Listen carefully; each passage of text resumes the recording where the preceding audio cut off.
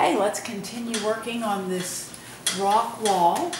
I have all the rock work done. Now let's start tiling. And it's Sawteel tiles just like the floor. And they're going to top this wall. Just gives a little variety from the other wall, adds interest to the painting, and gives us the warmth of this curve will bring you into the nasturtiums. You'll follow them around through the rest of the painting up to that turquoise blue door.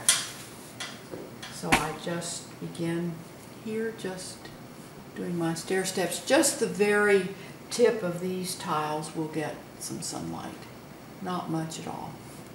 And I'm going to have nasturtiums over each step.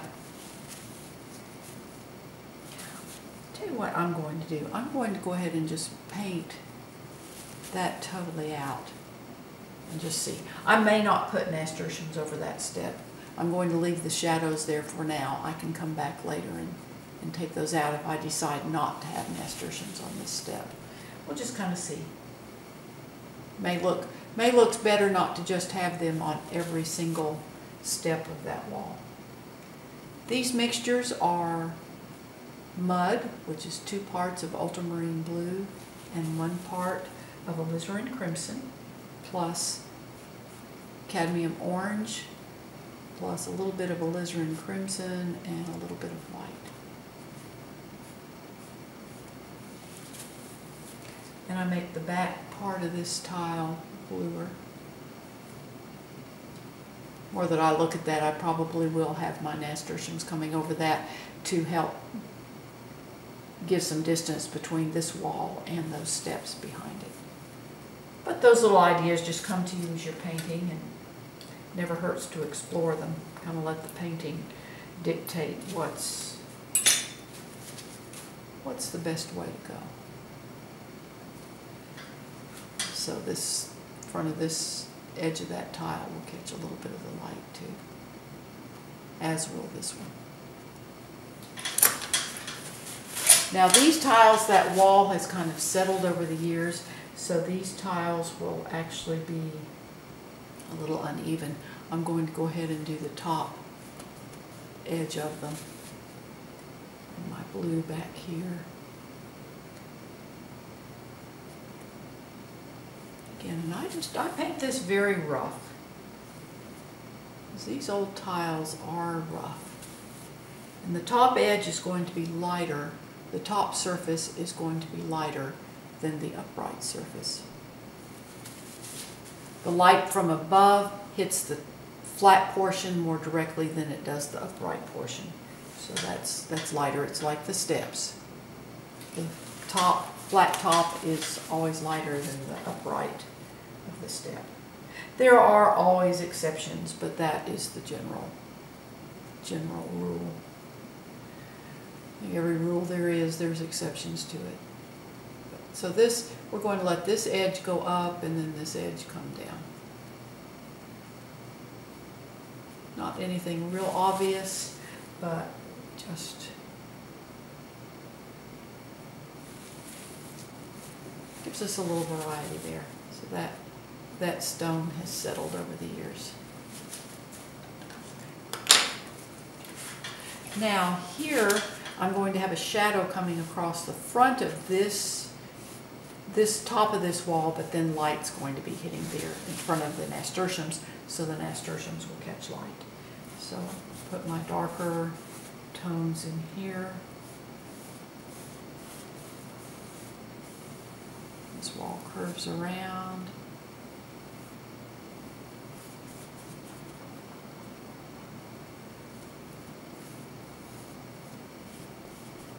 I'm going to make the back my shadow bluer so that it goes back. And see the angle of the light here? We're going to have that same angle on the top of this wall. I need to mix a little bit more of my tile color. Again, this is my mud, which is 2 parts ultramarine blue, plus 1 part alizarin crimson, plus cadmium orange. This gives you a nice burnt sienna color. If you want it more red, you can add some cadmium red light into that. That's what I've used for my terracotta pots, containers that are holding the hydrangeas and some of the other flowers. There'll be petunias to the right side of this courtyard entry.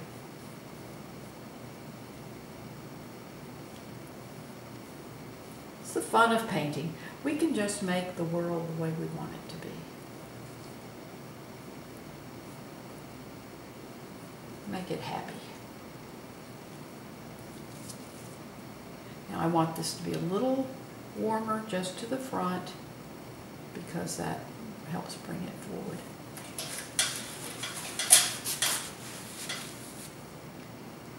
Now I bring some of my, the edge of the tiles is going to start showing back there. I want this to be lighter here.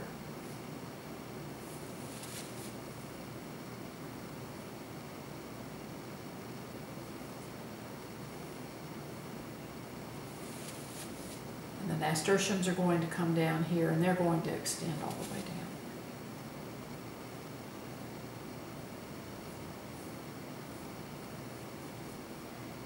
Go back here, these will be under shadow.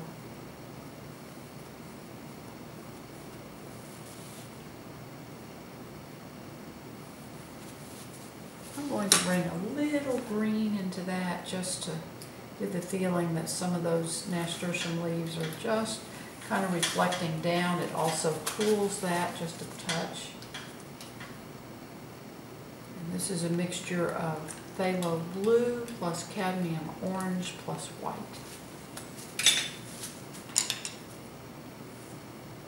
It just makes kind of a sagey green. It just helps take that back. Also gives the feeling that maybe there's some moss on those tiles. I'm going to add a little bit of that, a little darker tone up here. Again, just gives some variety within the tile. A little lighter here.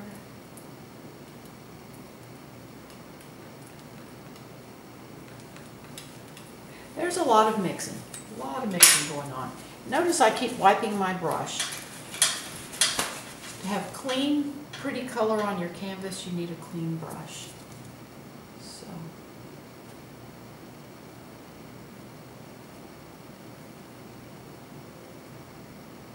And if you notice, I don't make these tones solid or smooth them out.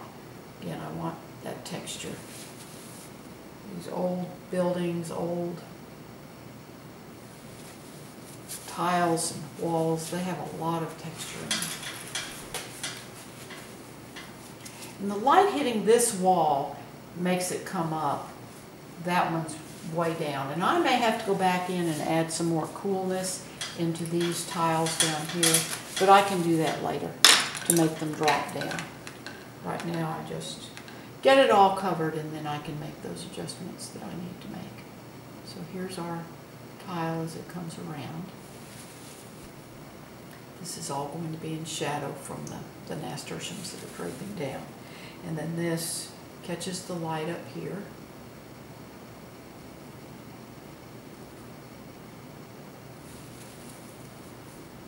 Then we also have this edge on this side.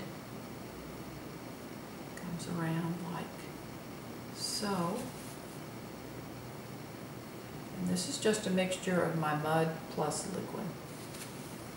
Then I'm bringing a little blue onto these rocks just to make them drop down.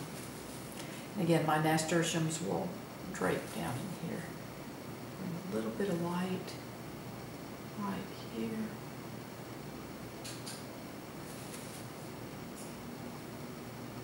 Soften that edge. Want to bring, okay, right now this is lining up with that stair, which I don't want. I want my light to come down a little closer to the foreground so that brings the wall up above where that stair is, down below. And by having this dark down here, accentuates the light there. There we go. Still lining up a little bit, let me. Let me make this change. I'm not going to worry about that phone. It's probably somebody selling something. If it's important, they'll leave a message. Just lose too much painting time by answering the phone, answering emails. So if it's somebody that's important, they'll call back or they'll leave me a message. They'll leave me a message and I can call them back. Say it in a minute. Okay, now we want to make our tile lines. And this, again, I use a mixture of my mud plus liquid. And we're just having a double row of tile on the top of this wall. So we just bring this curve around.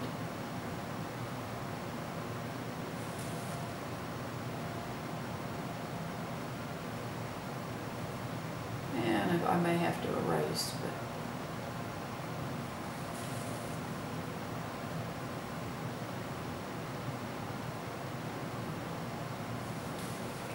now if I need to erase that line, I can just do that. And we've erased it, and I can go back and do it again. I know some of you asked if I were disappointed I didn't show how I did that curved floor at the top of the stairs. But that one floor took me almost 4 hours to do, so I really couldn't show. I could show blocking in the color, but I really have to stand kind of right in front of the canvas to do those lines, and then you can't see what I'm doing. If I'm standing right in front of the canvas, then the camera won't show. You can't see what I'm doing. So anyhow, now we begin. The cross lines are going to follow this, and they're going to be, and then as the wall curves, they're going to turn a little bit.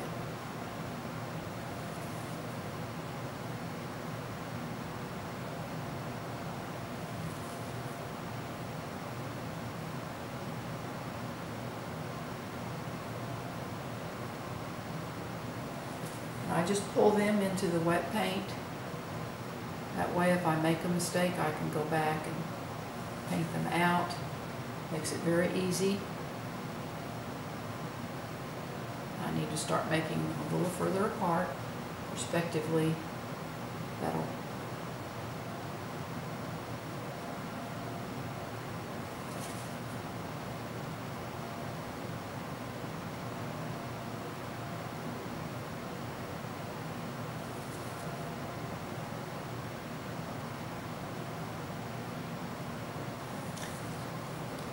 then the light's going to hit, since the light's coming this kind of at an angle, that little front edge is going to get hit by light.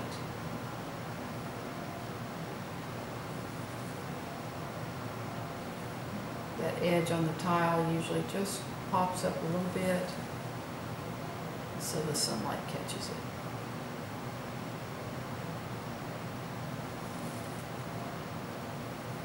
And these ones closer, I use almost pure white. That again helps bring the lines forward. As I go back, those tile lines become more muted.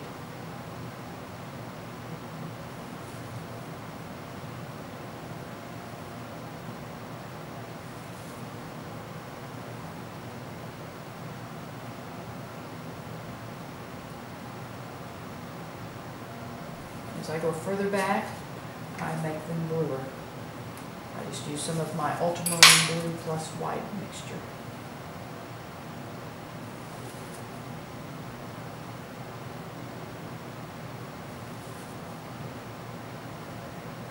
And that's cool. Now here I think my nasturtiums are going to come over that, so I'm not real concerned about getting these in here. I'll go ahead and put some in, but I have a feeling my nasturtiums are going to come over that. And then also we get in this side tile, we also get some of the up and down crevices.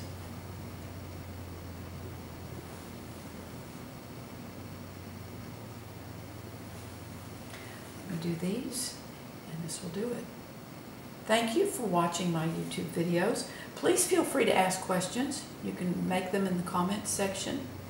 And please visit my blog. The link is in the description below. It's also, the address is on the final frame of my video. And you can subscribe to my blog. You'll get an email notification every time I post a new blog.